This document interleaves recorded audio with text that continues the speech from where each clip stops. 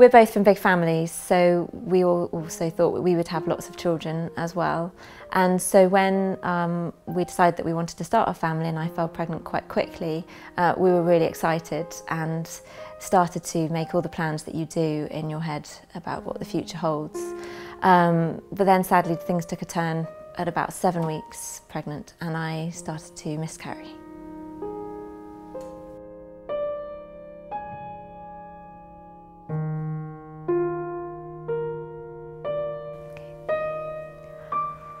Although people were supportive and meant well when we told them what we'd gone through, it did feel that they didn't really understand the full impact, particularly because it was early. Comments were like, well, it's one of those things, it will happen, they're really common. But what people didn't really understand was that we were just completely broken.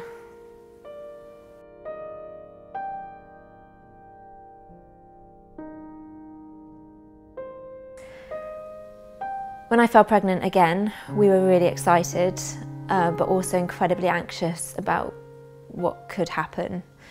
And so when at 8 weeks I was told that the baby had died, I just completely lost it and our world collapsed. Okay. Sorry.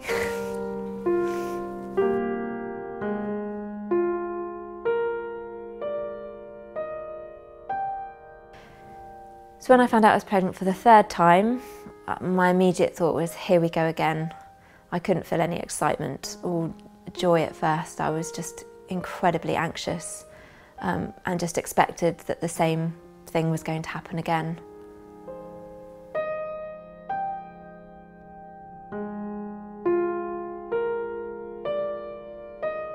The rest of that pregnancy was actually problem-free, and I did have a lot of scans to allay my anxieties and to check that things were okay. And Ben was born in March 2013, and he's just a complete joy.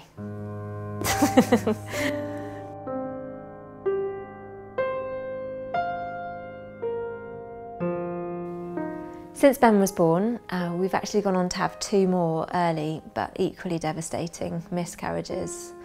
And after those 2, I was diagnosed with an underactive thyroid, which I'm now being treated for. And we're really excited because I'm now 5 months pregnant and expecting another baby early next year.